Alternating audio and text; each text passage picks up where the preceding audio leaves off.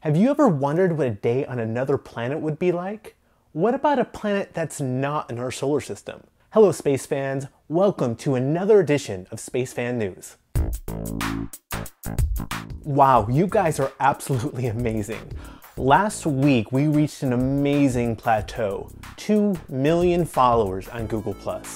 Both Tony and I are absolutely ecstatic to be a part of a great community of space fans from across the globe. So to celebrate this, we want to focus on you, the space fans. We're asking for you to take a space fan selfie and share it out on your stream so we can feature you in a new video. We've already received a lot so far, and I can't wait to see what faces of space fans we have out there. It doesn't matter if you use Facebook, Google+, or Twitter, using the hashtag SpaceFanSelfie will let you be the star of a future video. Seriously guys, you are all amazing. Thank you for all of the comments and the shares and the upvotes. This wouldn't be what it is without you. 2014 seems to be the year of the exoplanet, with from February 715 new confirmed exoplanets announced by the Kepler team, to just in April we're finding the first Earth-sized exoplanet orbiting in the habitable zone. Now scientists from the European Southern Observatories have been able to calculate how long a day is on an exoplanet.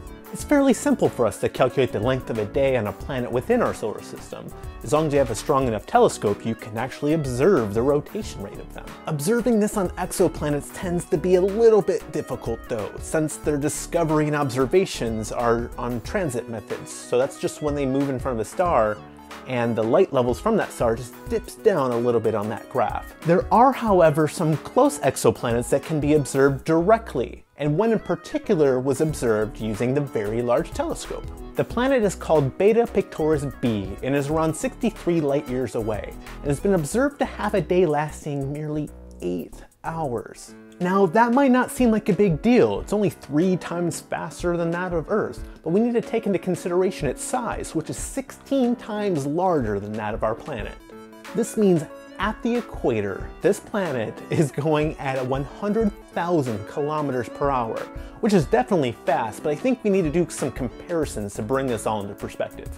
The velocity of Earth's spins at its equator is around 1,700 kilometers per hour, with Jupiter's being around 47,000 kilometers per hour, but it's also 300 times more massive than Earth. With Beta Pictoris b being 3,000 times more massive than the Earth, we can see that there is a direct relation between the mass of this planet and the rotation speed of it.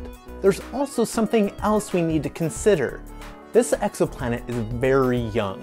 If Earth was an 85-year-old person, this planet would be 3 months old. We also know that the Earth is slowing down over time because of the tidal forces that the moon affects on it.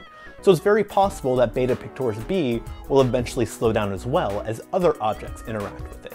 As we observe more and more exoplanets at higher and higher resolution, more details like the rotation rate will be known. This will give us further insight into what happens during star system formation and its evolution. I just can't wait. Finally, Space Fan News is teaming up with astronomers from across the world to celebrate one thing that we all have in common: our night sky.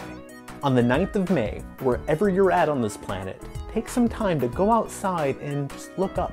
Observe the heavens with space fans across the world. Over a dozen countries are already involved with official Sidewalk Star Party events, and there are more to come.